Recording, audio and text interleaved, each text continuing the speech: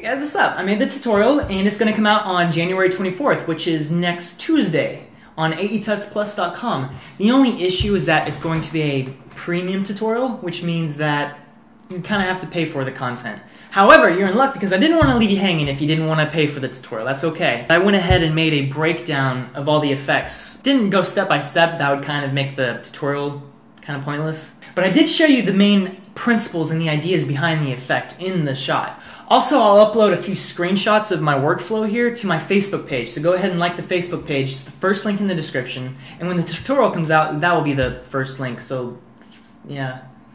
That's also a pretty good place to leave a comment if you want to get in touch with me at all. Anyway, links in the description, and I guess we'll go ahead and get into the breakdown.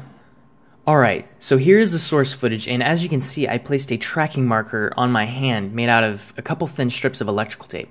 Making a dot with a permanent marker works as well, but this is what I had at the time.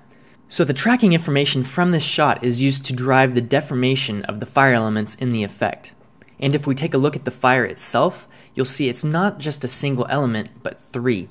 I used the Action Essentials pack and combined the two Windy Torch fire clips and a Turbulent Torch fire clip.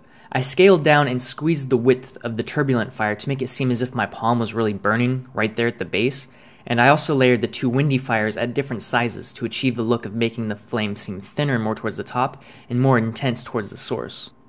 For the deforming effect, I used the puppet tool, but there are a couple things you have to do before you can proceed.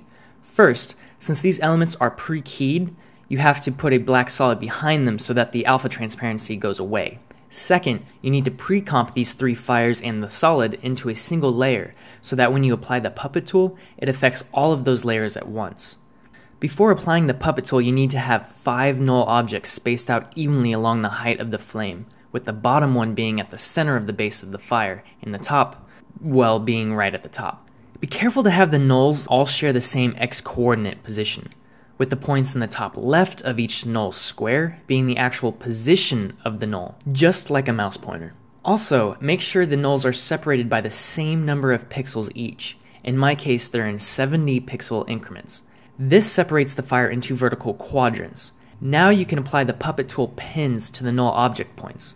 Once they're all placed, and make sure you have 5 points and that they're all in order, then alt-click on the position stopwatch of the pins to parent each pin's position to their corresponding null object. Moving the nulls should now move the pins and deform the fire. Alright, next you need to duplicate these null objects, except for the bottommost one, which I labeled as source, and then parent the position of the originals to the new ones. So now when you move the new null objects, the original nulls move, which in turn moves the pins. Now these new ones you have to parent to the source, but in a way that doesn't move their current position, which is why it was important to have the nulls all be separated by a constant increment. Like I said, I'll upload a screenshot of these settings to my Facebook page so that you can study them and match your settings. But basically, I parented null 1 to the source and added an expression to subtract 70 pixels from the y-axis to move it back to its original place. And then I did the same for the second null to the first null, third to the second, and so on.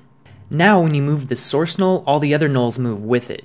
So you need to add an expression to the end of each original null with the pins linked to them to make them lag behind in time. That expression is value at time, open parentheses, time minus a number, close parentheses. Again, I'll upload a screenshot because it's important you write this exactly with the correct capital letters, otherwise it won't work. The numbers I use to lag each layer behind goes from 0.1 seconds, 0.18 seconds, then 0.24, and then 0.3 seconds, going from bottom to top. The last thing you have to do is click and drag the composition down just a little bit until you see a purple inverted trapezoid, and then let go. This brings up both compositions so that you can parent the source null to your hand tracking null. And remember that all of these links are applied to the position setting itself and not the null object as a whole, which would cause some weird things to happen.